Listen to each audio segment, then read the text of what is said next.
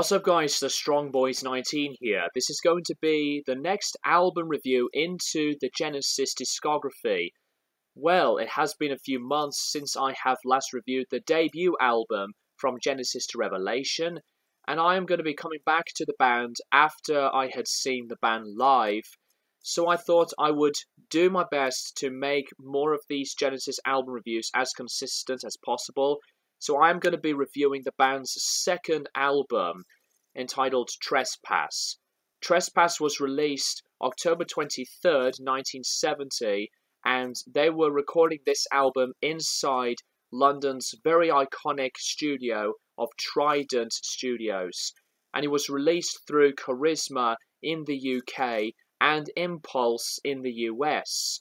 John Anthony has done the production for this record, so this is where most Genesis fans will say that this is the beginning of their legendary era with the Peter Gabriel lineup, but this is the second and final album to credit Anthony Phillips on the guitar and their only drummer to have John Mayhew with the band for the only time for the making of this album. So with the comparing into the debut album of From Genesis to Revelation, that album has been very much their most ignored record because it was really lo-fi and raw sounding, and it's nothing like what Genesis would later on become, because that album's sound of genres are mostly through like a psychedelic, folky, baroque pop inspired kind of flavors. Whereas with this album, Trespass delivers into the beginning where most Genesis fans will credit as like the beginning of their progressive rock movement. And the cover art is definitely a huge, bigger look of identity, whereas with the blank, minimal look of the first album, it was just made, off the time for me. But I think that Trespass, with the look of the album artwork and the style of sounds that the band were later on approaching after this album, this is an immediate improvement over the sound of the first record. So, with this instrumentation package of an album, this is really, really, really good for what it is. And this was going through different movements during the behind-the-scenes making-of process of this album, because a lot of the members were still college school students at this time, just like what they've done on the first album, but they have been planning ahead, moving into a lot more of the schedule with a contract onto Charisma Records and more touring involved. The instrumentation surrounding this album incorporates a lot more onto melody and a lot of tonality, with more instrumentations that were more, I would say, adventurous and less onto the poppiness than what the debut had. And this cover art, to me, is one of my favorite Genesis album covers. Features a knife that was slashing across the front, and it was also the first album cover to be credited by Paul Whitehead, who would later on be credited for the album covers on Nursery Crime and Foxtrot.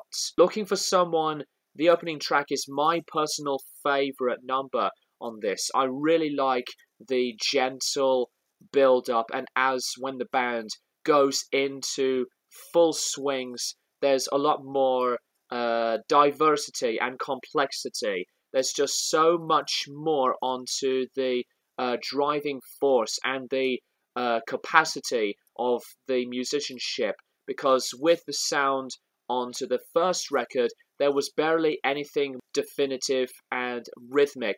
There's a lot more of a rhythmic action going on, and Looking for Someone, to me, is one of my favourite Genesis tracks of all time, really.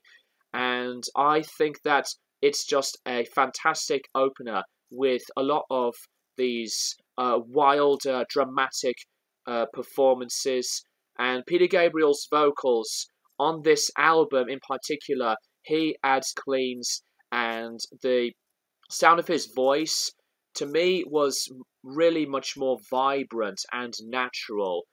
To the other tracks, like most popular number on the album, the closing track of The Knife, this was actually at first going to be made as a tribute to the band of The Nice, who Genesis were big fans of, but the way that this was made, this was when Genesis were exploring into something much more heavier, and this was like really, really dramatic, and it's just like pretty much like an explosive, maddening sound. This does incorporate some really great, phenomenal keyboard work, and as well as with Phillips's guitar work, there's a lot of these performances that Anthony has done onto this album that were really, really good, and Tony Banks's keyboard work for this record alone, involving The Knife, just really adds in a lot more character and charm to The Knife, and it would later on become a live staple for the band later on. Other tracks go, there is some more onto the passages on folky elements. When you hear the instruments on 12-string guitar connections, very calm and beautifully melodic textures that Genesis decides to explore. That's what I like about this album, I say the most, because Trespass is obviously the beginning where a lot of the fans will say that they are finding their ways, they're finding their own path, and I think Trespass as an album really is beginning a sound where Genesis gets better and better and better. And as well with the production on Trespass, it is really, really good. I think that the drums sounded crisper, and same onto the rawer sound of the distorting guitars and the prominent bass lines. I think that the keyboards were adding in a lot more flashes, and they were more consistent than what From Genesis to Revelation was. And I think that the switching forward approaches into this kind of mark of musicianship and tone for the band, Trespass is a very, very well-made record. And I think one of the other tracks of Dusk and Visions of Angels were pretty much underrated, and there's quite a lot to really absorb. I think that some of the acoustic playing of this album works just as efficiently, but with other tracks like The Knife and Looking for Someone, they, to me, were bringing in some more of a distinction mark for the later progression of Genesis as a band. I would still give Anthony Phillips and also John Mayhew a lot of the credit, because I think John's drumming on this album was really effective, and I think that he has done a very good job. That is not until we obviously later on hear the introduction of Phil Collins as the band's drummer and vocalist onto the next album of Nursery Crime, which I will talk about later on after the review into this album. But I'll have to say that Trespass as an album, it does get pretty much underrated, and it's one of my underrated favourites in the Genesis discography. It's not perfection like with Selling England by the Pound or Foxtrot whatsoever, but I think to follow up the first album, this was a big change of tone and presentation for the band's sound, and not to mention that the rest of the band, involving Mike Rutherford and as well as the sound of Tony Banks, etc., they were building more and more chemistry, and I think that is even more of a difference of an album's sound, and I think Trespass definitely deserves a lot more of the attention and more of the positivity. I wouldn't say that it's a strong album. There's just a few pieces of songs that, for me, just don't match up as like perfection quality-wise, but this is a very, very good album for what it really is. So I am curious to know what you personally think and address your views on Trespass in the comments down below. That's all I would like to say for the second Genesis studio album, Trespass.